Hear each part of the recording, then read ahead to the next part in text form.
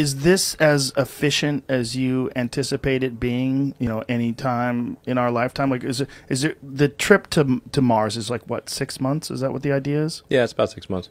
Yeah, so when you want to go to Mars, you basically accelerate along the same path of Earth going around the sun, and you time it such that as that your acceleration gives you an elliptical orbit around the sun, where the tip of the ellipse intersects with Mars.